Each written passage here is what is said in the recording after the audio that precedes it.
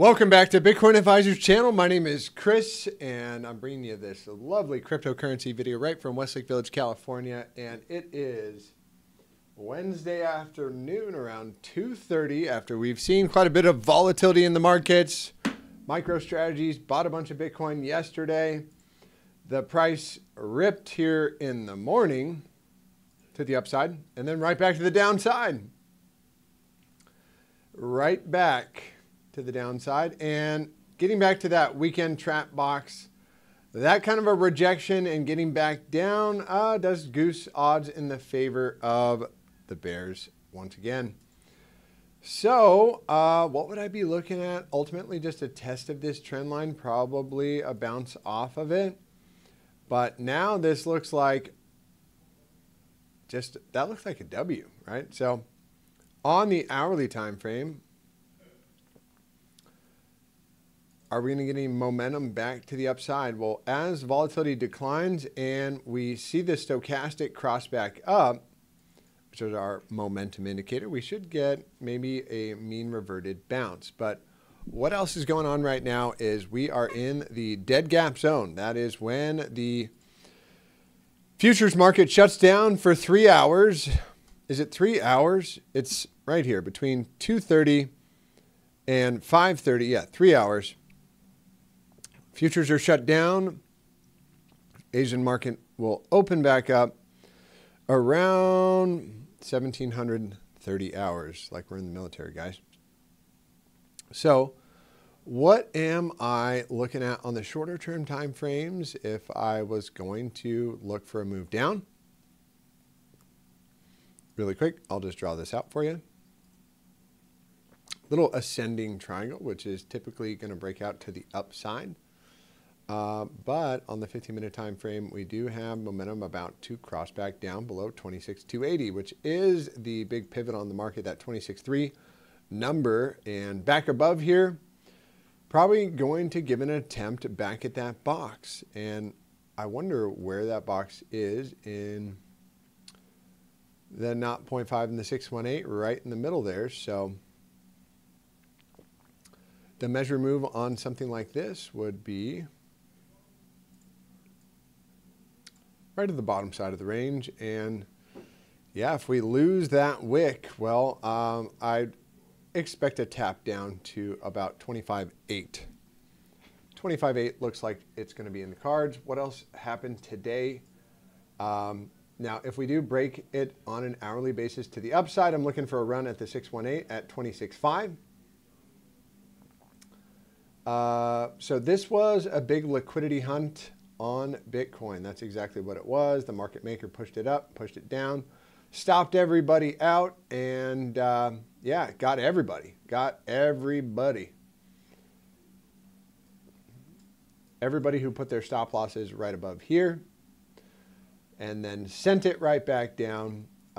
So, hey, you got those stop losses in, you will live to trade another day. But just talking about this dead gap zone here brings up to my attentions here. Well, number one, Ethereum. I'll just go over this really quick. Short-term liquidity to the downside. Looks like we're going to get pushed down to this level. This will activate further stop loss. Basically, liquidations to the downside. That means that people that are long here are going to get liquidated here, wherever they went long from. So shorts will be activated as those hit, and that very likely does send Ethereum down to about 1579, which is the next major liquidity zone. I think that's an easy play. And essentially, as long as we are closing hourlies on Ethereum below this level, right here, I'd say pressure's on to the downside,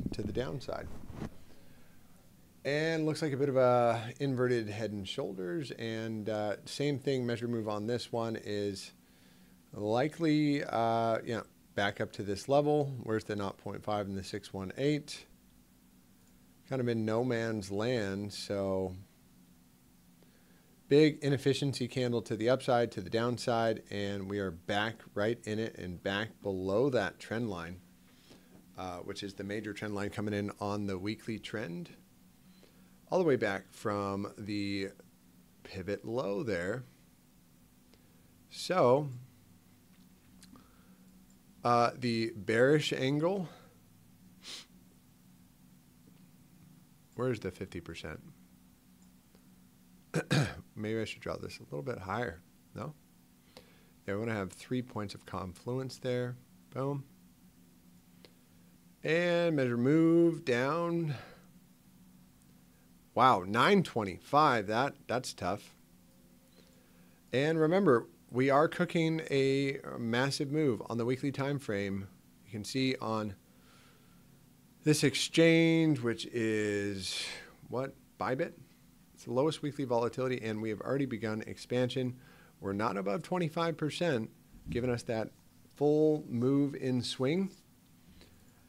And how big of a move is that? Holy smokes. I don't think this is going to happen. But that's 40%, 50%. It's not out of the question, so be prepared. And I'd say there's going to be a stop along the way right here at this node at 1295. But if I was the market maker, I'd be gunning for those levels. So short term, it looks down, and they're probably going to grab this liquidity right here for sure. And then I wouldn't be surprised if they bounce it back up and grab that liquidity and then send it down. But that's, and people are net long right now. So longs are more likely to get liquidated also. And a big pink node here down at that 1545 level. And that does line up with the heat map for Ethereum. And so I think that's going to be it for that one. What do you know, guys?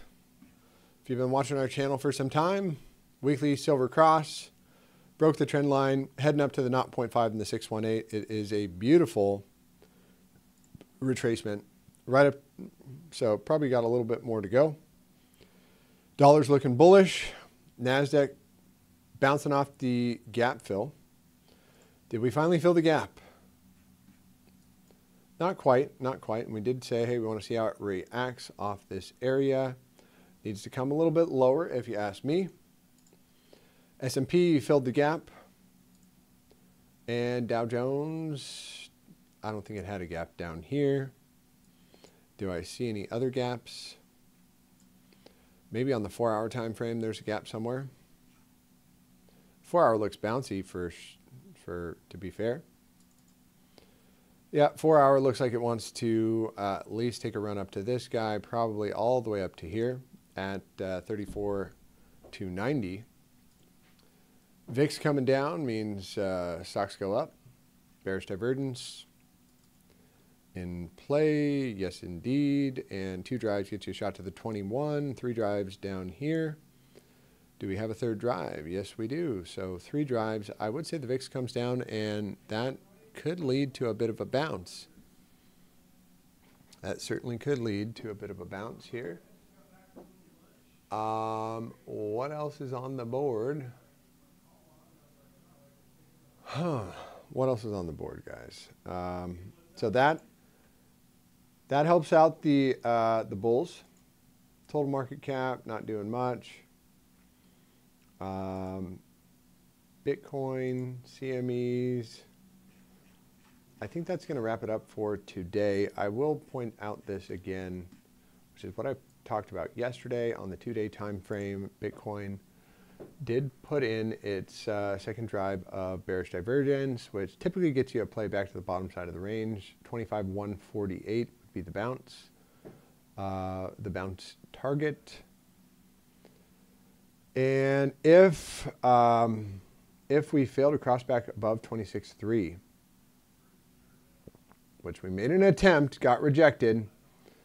If this crosses down and volatility begins to expand, that would be probably good enough for me to say, hey, we're going to send it down a bit further than we're at today.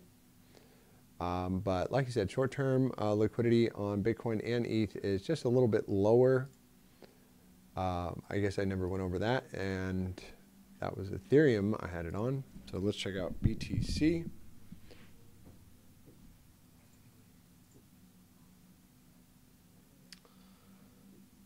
Oh boy. Bitcoin liquidity to the upside. Big 12 million, 13 million. Bitcoin did not get a bit of a retracement. People are net short now. Interesting.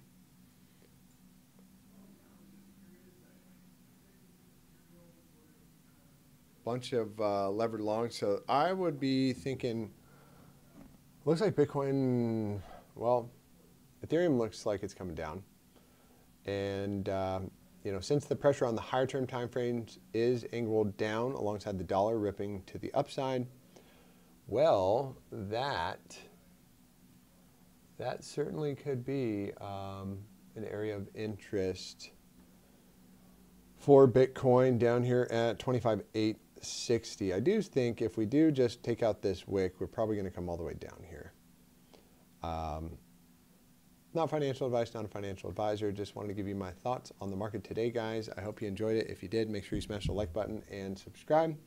I will see you next time, and have yourself a blessed and highly favored day. Take care.